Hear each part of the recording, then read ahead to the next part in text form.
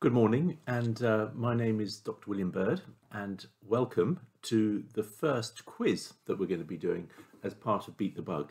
Now, I'm a doctor, I'm a GP, so why am I in charge of a quiz on nature? Well, very briefly, nature is good for us. It gives us well-being, it gives us calmness, it helps our immune system rise up and fight. It stops the cortisol and drops blood pressure within 10 minutes. It helps reduce many of the long-term conditions. And how do I know that? Well, here is a book called the Oxford Textbook of Nature and Public Health, where we've got 97 of the top academics in the world who have come together, from neuroscientists, neurologists, town planners, everyone, to work out why nature is so important. And it really is. A dose of 10 minutes or 15 minutes every day actually really helps our immune system.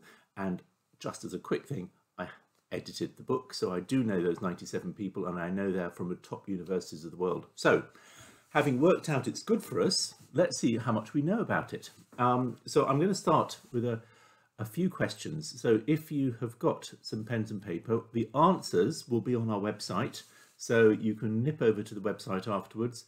But here we go. So I'm going to start with question 1. So what is this bird? It's singing, and I'm just going to play the singing just because this may be something that you've heard today.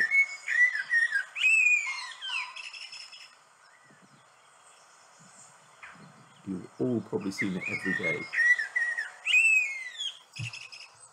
So there we go. So number 1 is that bird there. And of course it's not all white as it looks there.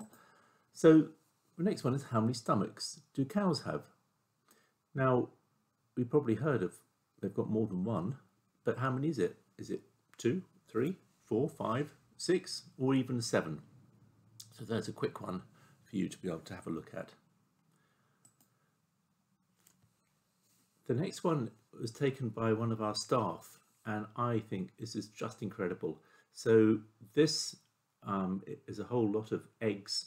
You can see that all wrapped in some kind of jelly there. So the question then is, what is it, and who has laid those eggs?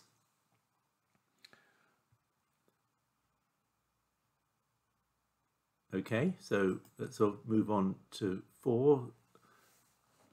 Some of the trees are dressed up. You've probably seen them around along the roads, down avenues, and even in some orchards. So what tree is this one?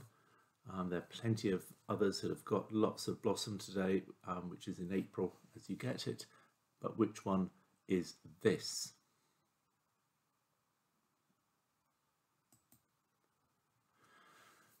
A little bit more technical on this one. You will see this almost invariably. It's just coming out. It may be a little bit later in Scotland, so you may not see these until another few days, but probably out there already. And obviously it looks a bit dangerous, but is it dangerous? That's question number 5. What spring plant is this one? And then number 6 is another little bird. Now, some of you will probably recognize it straight away from that, but listen to the song and just try and remember this if you don't know it already, because it's such a loud song for such a little bird.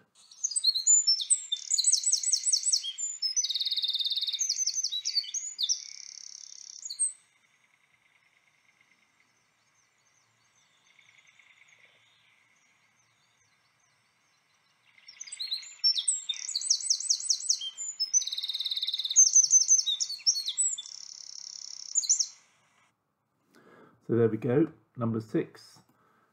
Number 7, again, another little bit more technical. I think those of you who said, oh, I found this quite easy. Well, here we go. Here's something that's going to perhaps test you a little bit more. You get it, it's a common weed really, but you get it in hedgerows. It likes the kind of slightly shady parts of the woodlands or hedgerows. But the name of it, and it's 2 parts of the name, are common kitchen ingredients. So that's number 7.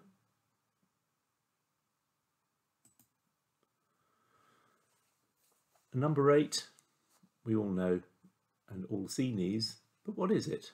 What plant causes this, to cause all these little seeds to be able to disperse far and wide, and sometimes in the wind later on we can see just whole fields of these little seeds whizzing off in the wind.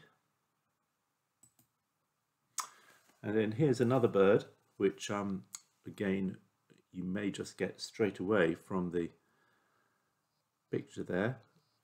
So let's have a look at what we've got here. So let's have a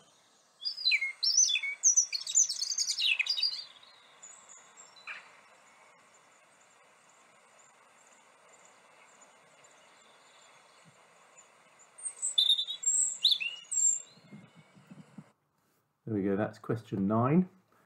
And then finally, question 10. Which animal was Mr. Todd in Beatrix Potter? See if you can remember from way back, and those of you who have experienced Beatrix Potter, those who haven't ever read Beatrix Potter, it's still as relevant today as it was when these books were published in 1916, 1917. So there we go.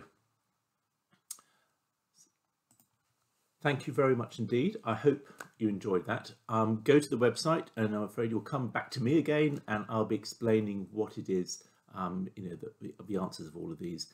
And thank you. Have a great day, and speak to you very soon. Thank you.